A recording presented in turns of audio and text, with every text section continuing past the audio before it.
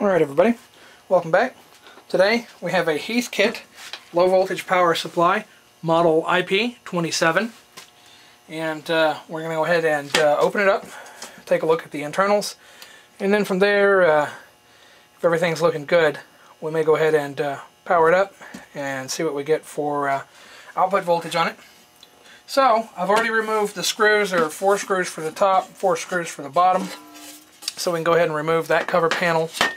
Normally, these cover panels are covered in a really nasty, lumpy type of paint, and the previous owner removed it all on this one.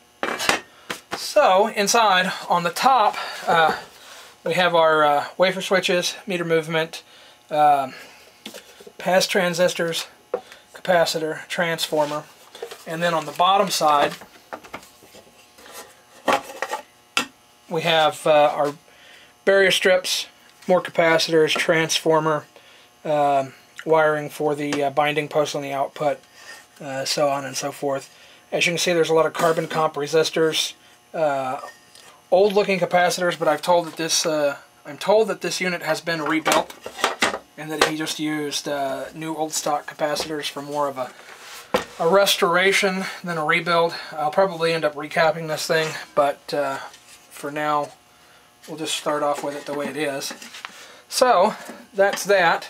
We're going to go ahead and set for low current range. We're set off. We're set to reset standby. At mid-range on our current controls, or rather fine adjustment controls for voltage.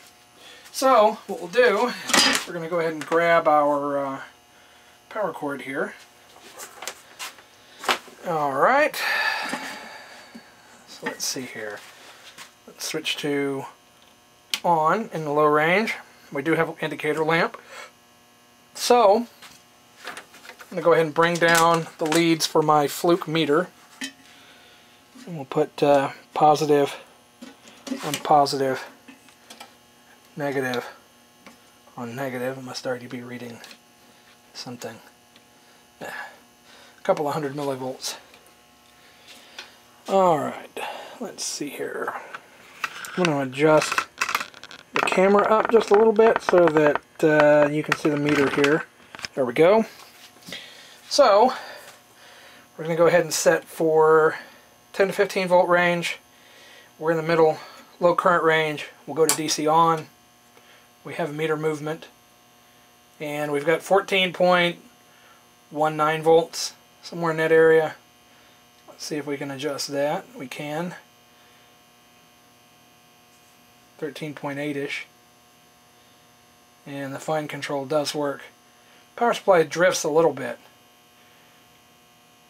It may just be that it's temperature dependent and it'll get more stable as it warms up. Or it just doesn't have that much stability in the first place.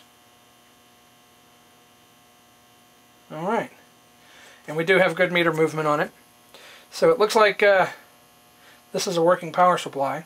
So we'll go ahead and switch back to DC off,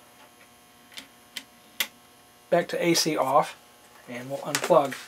What I'll do, I'll see if I can dig up some documentation on this and put it in the details below, put the link down there.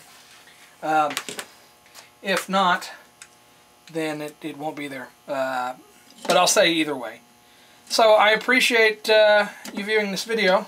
If you have any questions or comments, let me know in the link below, or in the comments below. And if you've liked this video, go ahead and hit like, and don't forget to share and subscribe. I hope everybody has a great day, and we'll definitely see you soon.